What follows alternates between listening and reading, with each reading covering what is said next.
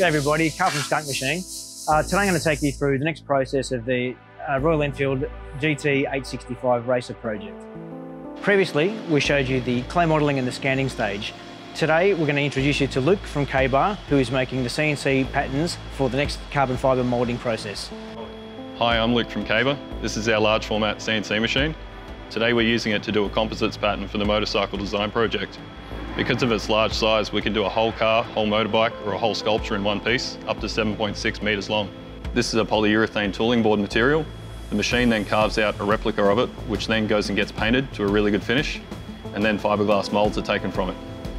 Using then those moulds, we can make carbon fibre parts. Down here is a roughing stage.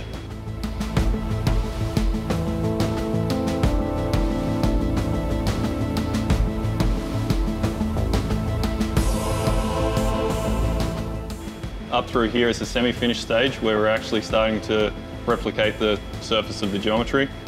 After this stage here, we'll then do a finer pass, which will give us a perfectly smooth finish.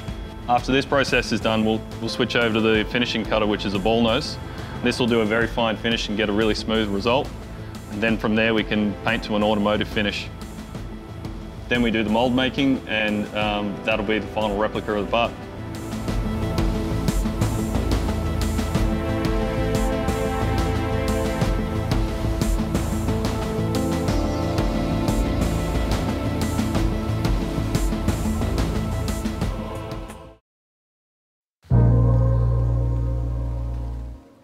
Today is a really exciting milestone for the Royal Enfield 865 GT project. Since K-Bar, we've received the master patterns for the fairings.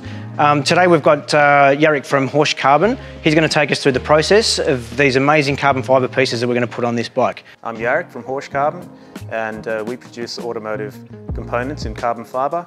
We mainly make front lips, side skirts and rear valances.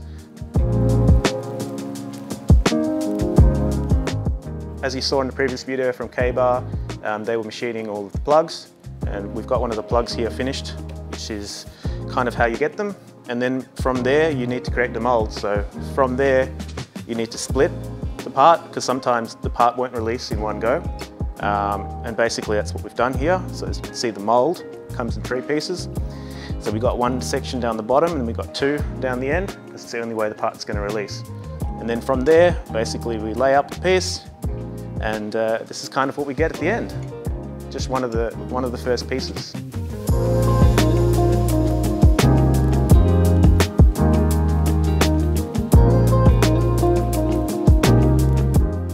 As you can see here, we've got the part, one of the side panels here, ready to infuse. Basically the way that we do this is we would lay the fabric dry into the mould. So in total here we have about 4 layers. You have to be careful about how you lay it up in the mould, because you don't want any warping of the visual layer, for example. And basically after you've done that first layer, you would back it up. In this case, we backed it up with 3 other layers of 200 gram carbon fibre. Once that's done, we put a peel ply over that. Basically that gives a nice surface finish for the behind part. And then you would put the flow media. So the flow media, which is the green stuff, which you can see here, helps the resin flow over the part and helps the part infuse.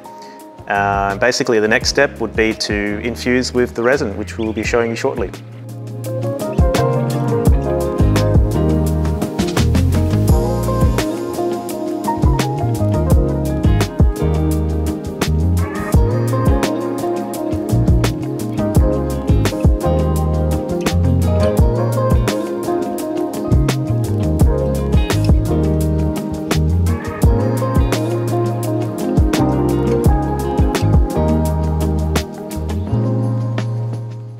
As you can see, the infusion is finished, and we achieved perfect vacuum, perfect saturation.